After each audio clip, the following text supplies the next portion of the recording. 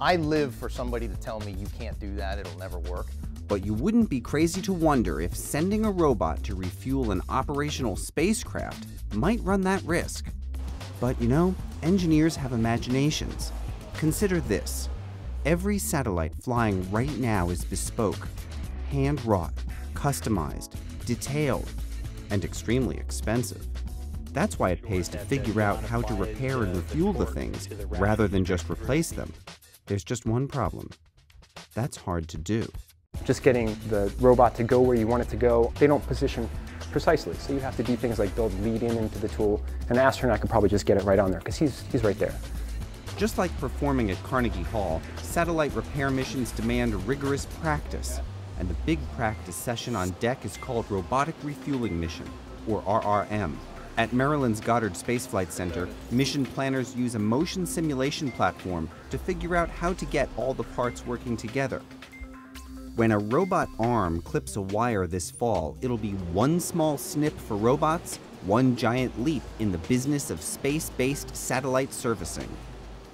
The last space shuttle flight delivered hardware looking a lot like this right to International Space Station. It's a box of practice equipment, a busy board of valves, nozzles, clamps, and more to simulate the side of an actual satellite. A Canadian robot called Dexter will interact with the practice gear. It's different in space than here on the ground, but that's kind of the point. The whole thing is a learning experience, a big one.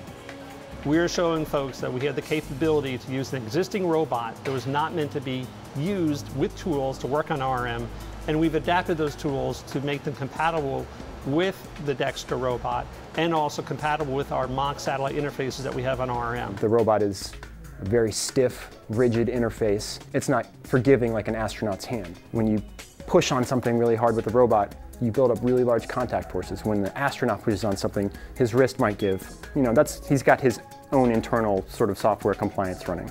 Station astronauts won't be involved. This will be a mission run from the ground. RRM will demonstrate a number of essential tasks. At the end, it'll attempt a first-of-its-kind simulated fuel transfer between two pieces of hardware. Not so easy when you're orbiting the planet at 18,000 miles an hour. It's really exciting to feel like you're working at the front of the wave. And the work that our team is doing it's uncharted territory. The robotic refueling mission augurs a revolution in spacecraft operation and design. It may be a rehearsal for bigger things to come, but it's also a direct expression of a space agency with big ideas.